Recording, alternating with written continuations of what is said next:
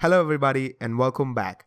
So you decided to build a gaming PC, but the whole demonetization thing has left you broke? Well, don't you worry, because I got you covered. Your friendly neighborhood Spider-Man. Wait, what? Oh, sorry, wrong script.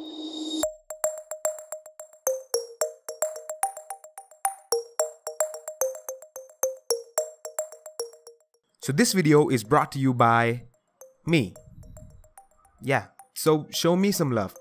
Go ahead and subscribe right now if you haven't already. So at 20,000 rupees, this is a completely entry-level PC. So price to performance ratio is going to be our top priority when selecting the parts. So for the processor, I've picked the AMD Athlon 5350 APU.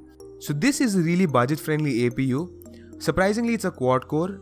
It's clocked in at 2.05 GHz and it fits into the AM1 type socket. Generally, I would not recommend an AM1 gaming PC build because the motherboards that supported the AM1 type socket did not have a PCI Express slot, which meant that you had to rely only on the built-in graphics of the APU. But that changed with this motherboard, the Gigabyte GA-AM1M S2H. So this is a micro ATX motherboard, again a really budget-friendly motherboard, but it comes with HDMI, USB 3.0 and 2 SATA ports. So what more could you ask for at this price? For our RAM, we're using the Corsair So for our RAM, we're using the Corsair CMV4GX3M1A. Yeah. So this is a DDR3 4GB RAM clocked in at 1600 MHz. Now it may seem like 4GB may not get the job done, but to be frank, between 4GB and 8GB there's not a lot of difference that you'll see when gaming. Now for the hero of the build, the graphics card. For our graphic card, I decided to go with the Zotac GT730. This is like a younger brother to the GTX 750 Ti that I've used in my 30,000 rupee PC build. If you haven't seen that, the link to that will be in the description. So just like all our parts, again this card is also really budget friendly, but it does give some decent performance and it will let you play all the games that are currently out in the market. For the hard drive, we are again going with the Western Digital Blue 1TB hard drive. If you've seen my previous two PC builds, you know that I use this hard drive there too, and I have already talked about this one, so you know how good it is. For our cabinet, I have picked the TheBrironTech. To be honest, this is nothing special. I just found the most budget-friendly cabinet that I couldn't find.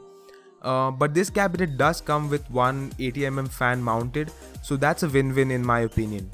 And last, talking about the power supply. Now this is where I had to cut some corners and I am not happy about it. So I have picked the Zebronics PS51 450W power supply. It's good. Again, now you have to understand that we really are on a budget here, and I was not happy with this. I really wanted to get a Corsair VS450, but that would offset our budget completely. But if you can afford it, I would highly recommend that you get the Corsair VS450.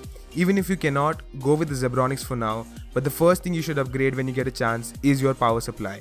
Alright, so that was pretty much it for the build. Let's see how this PC performs. Alright, so we're starting off with Crysis 3. You can play this at around low settings with 720p and you should be able to get around 30 to 35 frames per second. Next on our list, we have Assassin's Creed Unity.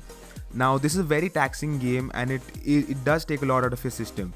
But you can play this with low to medium settings at 768p and you should be able to get around 30 frames per second on this as well. Next, we have Witcher 3. Again, you can play this at low to medium settings with 720p and you should be able to get around 30 frames per second. Then we have Rise, Son of Rome. This game looks absolutely beautiful. For this, you'll have to bump the settings down to low at 768p and you should be able to get around 25 to 30 frames per second. Next, we have an amazing first-person shooter, Battlefield 4. Here we're using medium settings with 720p to get around 40 frames per second.